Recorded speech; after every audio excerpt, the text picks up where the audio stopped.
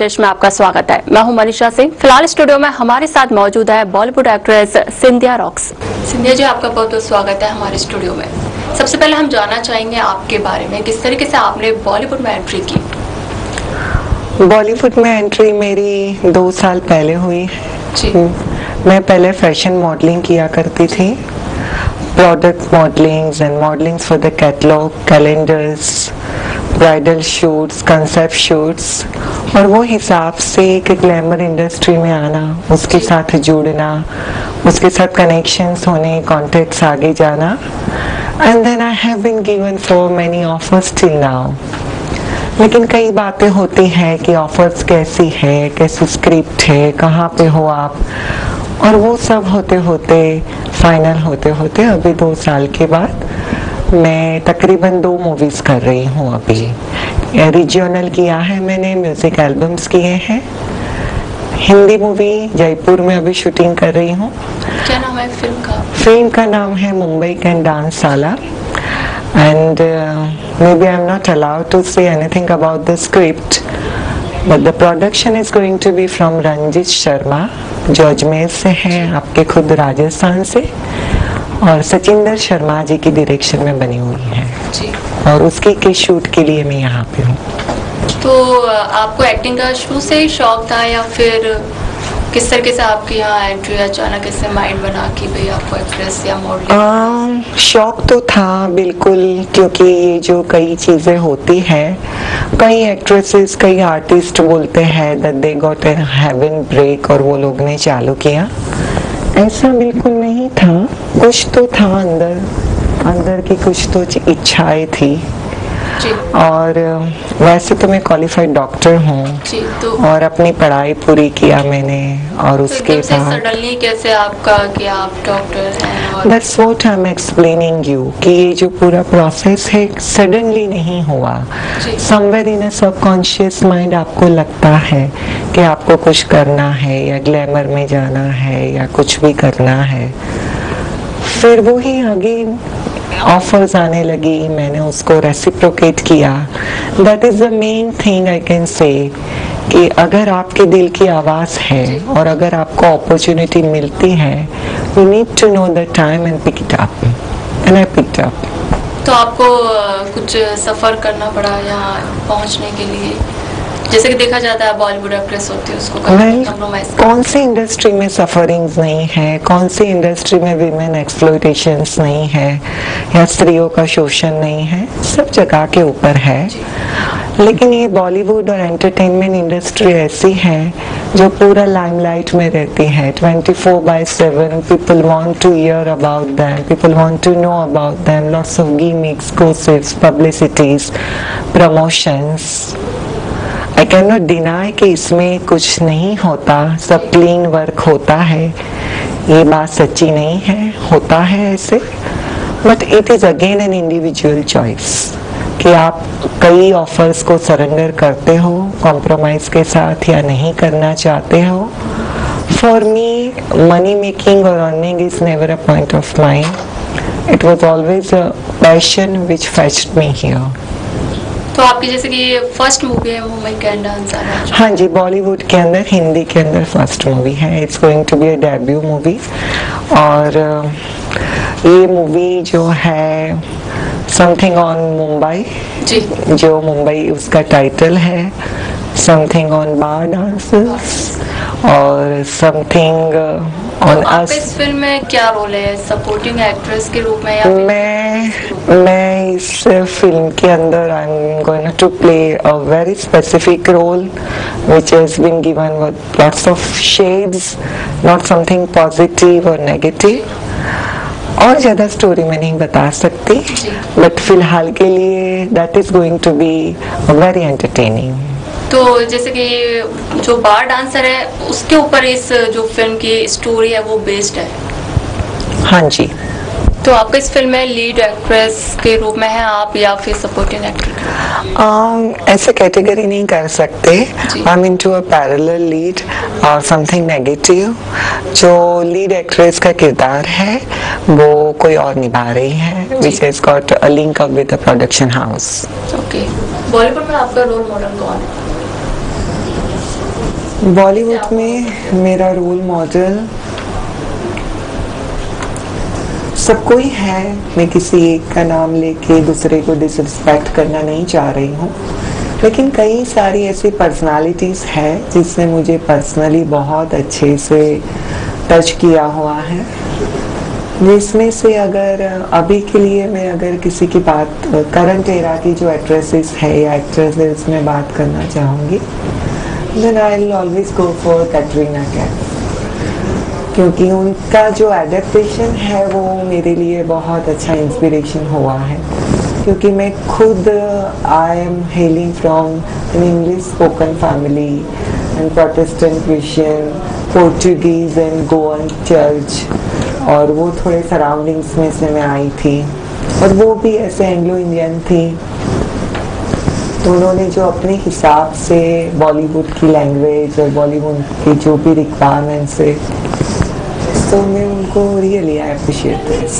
तो आज आप इस मुकाम पर, तो आप किससे इस चीज़ का क्रेडिट देना चाहेंगे? अपनी फैमिली को या फिर? ऑफ कोर्स, अगर मैं इस चीज़ के ऊपर हूँ, first I must thank to my almighty God Jesus Christ, और दूसरा मेरी मदर, जिन्होंने अपना पूरा इनॉर्मस कंटिन्यूइंग सपोर्ट्स दिए हैं, छोटी छोटी बातों से लेके मेरे कपड़े, मेरे ड्रेसिंग सेट्स के ऊपर हमारा एस्कॉर्ट करना, एक कंपनी करना, to look out for my media, my managing, everything, my finance, everything.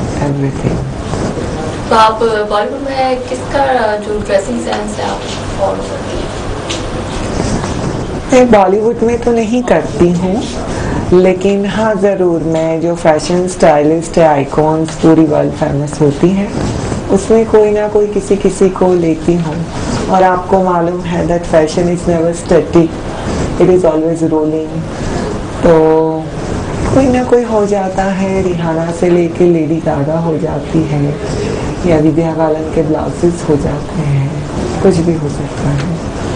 जैसे कि आपने बताया, आपने अपनी स्टार्टिंग एड और मॉडलिंग के से आपने शुरुआत की अपने करियर की, तो आपका सबसे फर्स्ट एड कौन सा था? हाँ, मेरा फर्स्ट एड था, I did for one fashion photographer from Delhi, और उनको अपनी पोर्टफोलियो प्रमोशन के लिए wanted the same. He came all the way from Delhi to Goa, and it was more very friendly, very familiar shoot. सो अभी भी मैं उसको नहीं भूल सकती हूँ कि हम लोग जो अंदर जो क्रू मेंबर्स थे, काफ़ी अच्छी दोस्ती हो गई थी, and still we are friends. तो आपका और सेकंड एड कौन सा था? सेकंड एड बाद में I did a concept shoot in Gujarat, then I did some catalogue shoots, calendar shoots जो प्रोडक्ट्स के लिए होते हैं, साड़ीज या सूट्स के मटेरियल्स होते हैं। I did somewhere in Hyderabad for imitation jewelleries. Then recently I did win one Gujarat, one outdoor shoot maybe 3 months back, and that was for another production house, and it was with the short movie, or it had another product shoot for the imitation jewelries as well. I used to do lots of bikinis also because Goa is a place where you have the bikinis. I used to do the lingeries, I used to do the bowl concept shoots, then I did the concept shoots with the, it was like the single or with the partner as well. So solo shoots थे, couple shoots थे। तो कुछ problem आई इस तरह की? Technically problems होती हैं जब आपको बिकिनीज होता है, या when you have to expose a little bit in front of a crew and in front of the people और the camera, but by the time it is all about the practice. जो आप कर रहे हो और जो आपको करना चाहते हो, it is all about the practice. फिर एक मुकाम पे ऐसी अंडरस्टैंडिंग आती है कि मेरा क्या दिख रहा है नहीं, मेरा कैसा दिख रहा है, और वो कॉन्शियस हो जाते हो आप। तो वो हिसाब से सब all about the process, it doesn't come in an overnight. तो धीरे धीरे जैसे आप काम करते हो, your comfort level goes up और इट गोज ऑन। अगर आपको आपकी जो अपकमिंग मूवीज हैं या आने वाली जो और भी हैं, अगर उसमें एक्सपोज अगर आपको करने को कहा जाए तो एक्सपोज आप बताएंगे क्या एक्सपोज करना? मतलब जैसे बोल्ड ड्रेसेस पहनना जी, like kissing scene.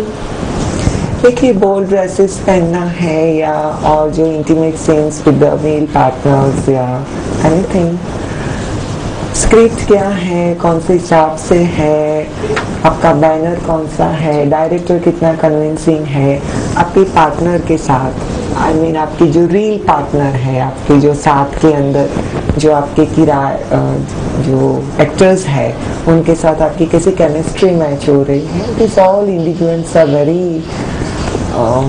Very very important. एक रैशनल रिप्लाई में नहीं कर सकती हूँ कि हाँ चलो कोई न्यूड सीन दे दिया या सेमी न्यूड दे दिया या कुछ भी ऐसे पहन लिया, लेकिन हाँ as an actress I am ready to accept all sort of script की मांग है। मुझे चैलेंजिंग लगती है, मुझे ड्रेस अच्छा लगता है, मेरी फिगर अच्छी लगती है, मुझे लगता है that's going to promote me, promote the movie and it is a dam requirement, then why not.